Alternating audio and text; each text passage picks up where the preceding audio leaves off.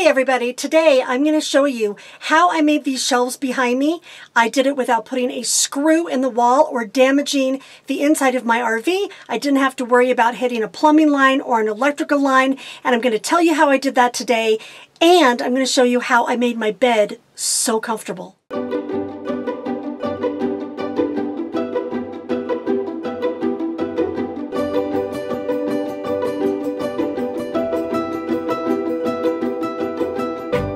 Hey everybody, it's Robin with Creativity RV, and behind me here you can see my new shelves. So I had a big wardrobe closet here that I never hung anything in, and I kept trying to figure out ways to store more stuff in there. So you guys probably saw before that I had some plastic bins in there, but I was just wasting so much space by not utilizing every inch in there that I could. So thanks to some help from my friends Peggy and Carol, I learned how to make these shelves. Peggy was the pro that showed me how to make these shelves, and Carol had some tools that I needed that I didn't have, so thanks you guys. But I wanted to utilize every inch of space that I could, but I was scared to drill any holes myself into my RV because I don't know where there's an electrical line or a plumbing line, and if the next people that buy this RV from me want to put it back as a wardrobe, I didn't want to damage the inside of this wardrobe closet. It was really no big deal. We got the measurements that we needed from inside the wardrobe. I'm going to tell you a little bit more about that in a second and some problems that we ran into. But we went down to the lumber yard and we had them cut to our specifications for 2x4s that go in the corners.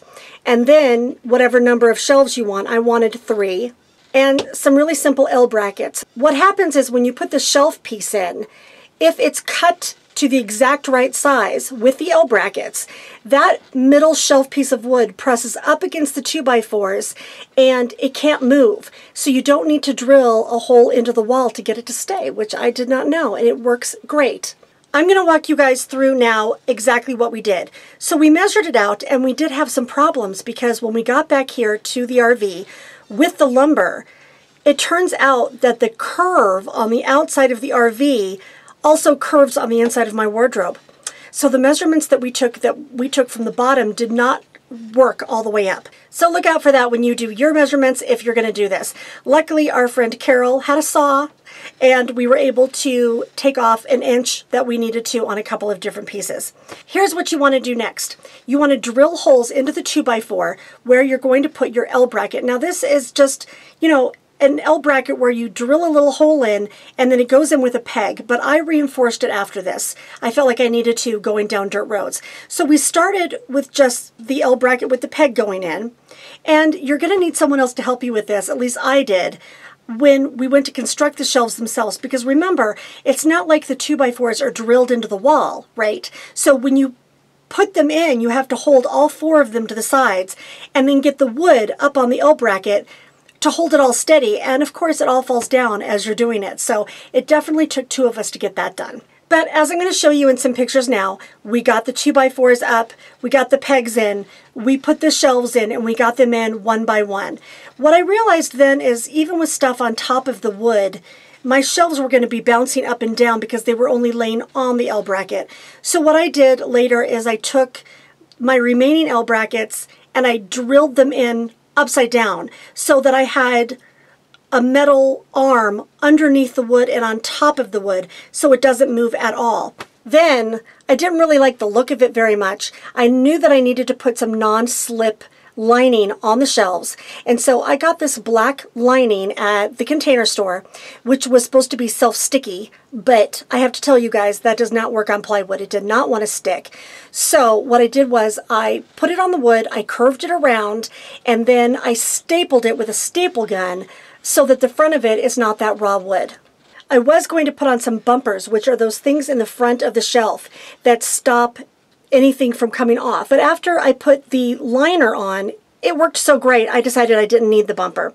But just for aesthetics, one thing I did do is I didn't want to see the staples up inside the wood, and I happened to have some black duct tape.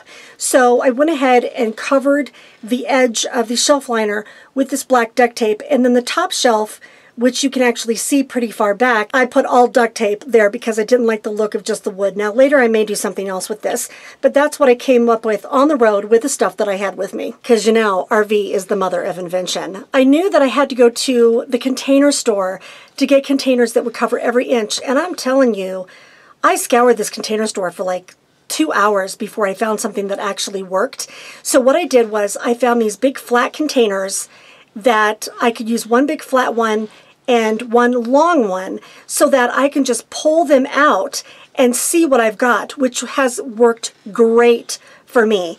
What I did is, for me personally, I found what I like to do is roll up the clothes that I have, because like when you're packing in a suitcase, it really makes a big difference in how much you can store inside. And I'll tell you guys, this is such a better use of space for me that I ended up being able to put my art supplies and some of my office supplies up on the top shelf, and one of my drawers underneath that I was using for t-shirts, I was totally able to empty out and put some of my other equipment in. So I was able to gain a lot more space just in the RV itself by doing this. And then for the bed.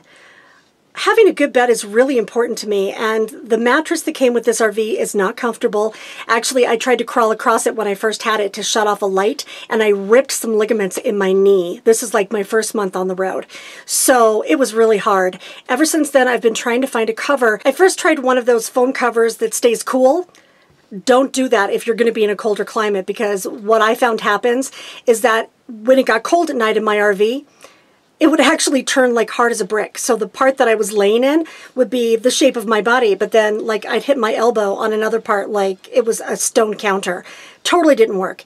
Then I tried one of those egg crates, but it just got like thin as paper. That might be because I have a Murphy bed, but they don't last. And I tried another topper that was too big for me to shut the Murphy bed, and then I found this 2-inch gel foam topper. Now, even though it says gel, it can be cut, so I'm going to show you guys that now. This is what it looks like out of the box, and people online said that it poofs right up as soon as you take it out of this plastic, so I'm hoping that's going to work. Let's see what happens. My bed is like an odd size queen, and so I got a queen. I just had to cut like 3 inches off of one side. I put it up and down in the Murphy bed. I've had it for a few weeks now, and you guys, it's like a cloud. I put a link for this below if anybody needs this. I think it was $62 for the queen. Of course, it's less or more depending on what size you get. But it cut like a dream, and it's got these little holes in it, which I think keeps it puffed up with air. And I never want to put up the bed now. I do work in the bed because it's just that comfortable. So if you guys need to make shelves and you don't want to damage your RV, then this is a great solution. I actually have another cabinet up front that's meant to hang jackets in, that when I get a little time, I'm going to actually make that into a shoe cabinet using the same method. And the bed works great also. So if you've got an uncomfortable bed, this foam topper is a great one to have. I hope you guys found this helpful. Please do give me a thumbs up on the way out. If you like this video, it helps other people discover this channel and my videos. Subscribe if you haven't already. And I wish you all happy travels out there, and be free.